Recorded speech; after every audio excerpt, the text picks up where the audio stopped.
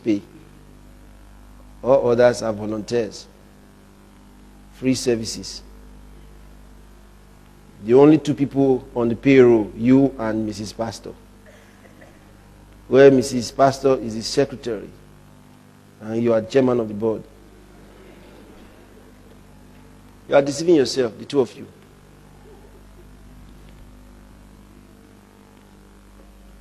It's true. The pastor will now announce it's time for offering. The wife will now hold the bag and collect all the offering. Who is supervising it? The pastor. Who is counting it? The wife. And the two of them will take it to the bank tomorrow morning.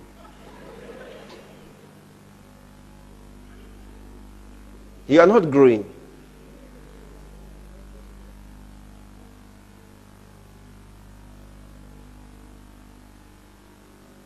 You can't continue like that. It's not going to help you.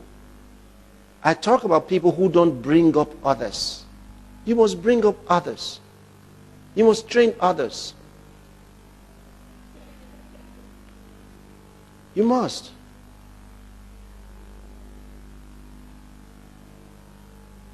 If you're a lady here, you are married, your husband is not here, I'll allow you to close now, because I'm still going to take some minutes. I want to excuse you and allow you to go home. Don't worry. I want to let you go home now. So you go and get ready for work tomorrow.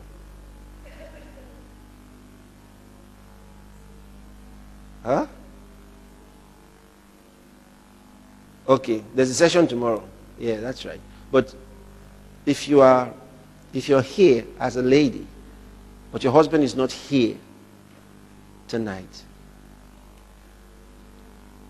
I want to let you go home now. So nobody be asking you why haven't you come since? Is there nobody like that? Or you are saying I should continue?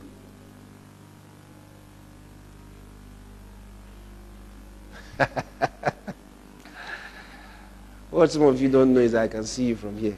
Okay. Praise the Lord. Okay.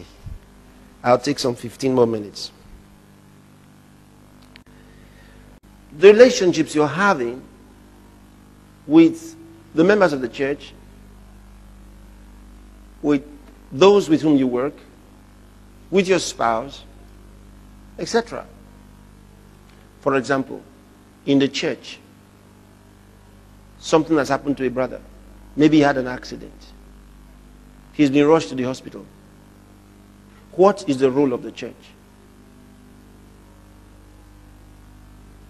Somebody said, the church will pay the hospital bills. Not necessarily. The church could, but not necessarily. You see, there's something that Paul was teaching in the Word. Can we examine it? Turn to First Timothy.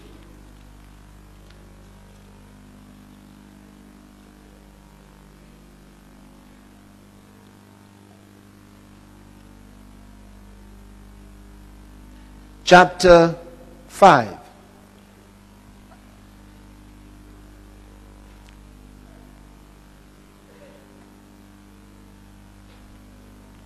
Are you there?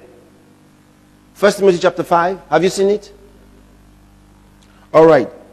I would like you to read from verse 16. Go on.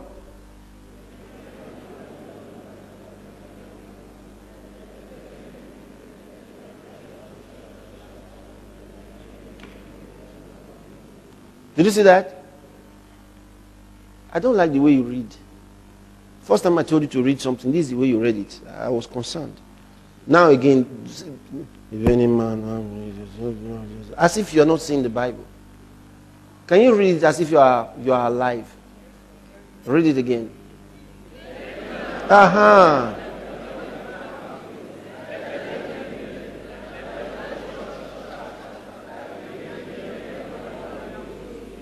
Does that give you the sense of the Word of God?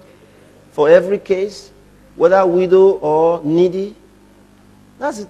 See, he says, if any man or woman that believeth, if a Christian, he says, if anyone has widows, he says, let that brother or sister who has a widow. In other words, if you are related to a widow, if you are the son of a widow, if you are the daughter of a widow, if you are the cousin of a widow, if you are related to a widow, and you are a Christian, he says, you help that widow. So the church doesn't have to be charged. So the church now can be responsible for those that are widows indeed. In other words, those that don't have anybody to help them. But here you are. There are people who can actually help you. But no, you're not going to call them. You want to put the responsibility on the church. Now that's not right.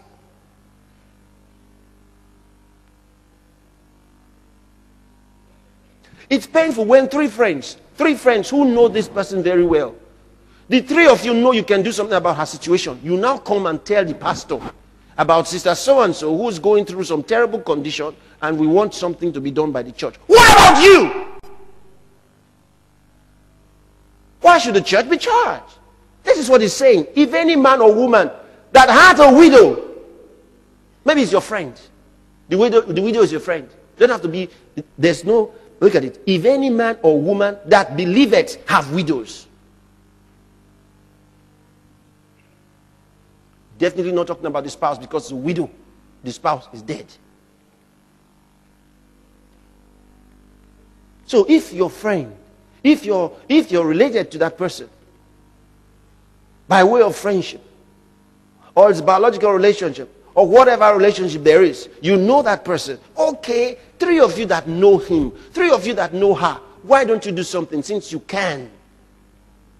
So that the church can be responsible to those who are actually helpless. That's what he's saying. So when a brother comes to you, or a sister comes to you, sister so-and-so is in a very serious condition, needs to say, oh brother, thank you for coming with that information. Please, what can you do? What can you do?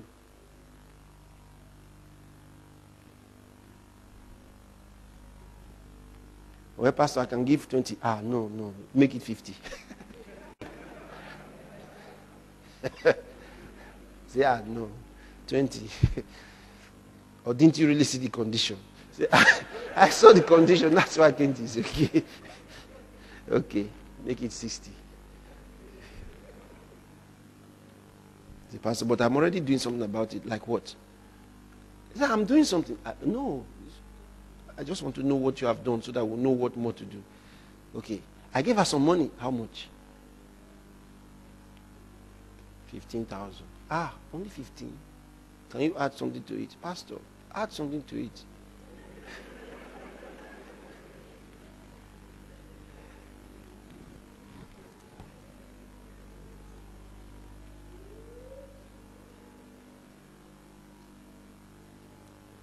The Lord wants us to help those who are really helpless. There's some people that can be helped by individuals. They should go ahead and help them. But here's the point. The church needs to recognize the needs of those within the fold. Amen? The church needs to recognize how to help those. You know, sometimes when you want to raise money, for those of you who have been at the Keja, you understand how the times that I might ask for money for something, I don't think that it must be everybody that must give for it. Take, for example, there's a needy brother or a needy sister. Or say they've just driven them out of home. And we know from relating with them that they have no options. There's no way out. Okay, everything is not money. Let us explain the actual condition. You may be surprised. There'll be someone who has a home for them to come into. Sometimes we make some things look like it's all about money. But they may have that thing that you're trying to pay for. So explain what the need really is. Don't say, we need 150,000 for house rent for this sister. No, we need a home. Start from there. We need a home. They've been driven out of home. They have no way out. Is there anything that any of us can do about it? Someone may have a ready place. Okay, maybe they don't. Don't put the whole church through it. Neither do you have to go and sign money from the church account. Ask. Can we have like 5 or 6 or 10 brethren who can give some money for this need? For some people, 20,000 naira is little. They can deal with it quickly. For some people, 20,000 naira is going to be a hard thing. It'll take them some months to put that together. So, okay, can we have 10 people who can give 20,000 each? That'll come to 200,000, and we can help this family get a home. Okay. Then you get them. Maybe one person might say, I can give the whole 200,000. Maybe 2 people. Maybe 10. Now, if it's not enough, okay, can we have some more who may want to give 5,000? Then let's check how much we're going for. Then it gets to the 20. Okay, we got 200,000 now, or 250,000 now. Okay, let's stop. Let's stop. We've gotten the money. We've gotten it. Now, the next thing is using that money right. Helping to see to it that they actually use the money to get the place. Now, who are those we help? Not every crier. Not everyone who's coming to the church to say, we need something. Because we have members. We have our own brethren. That's why it says those that have people to help them get fixed. So we can help those that are widows indeed. All right?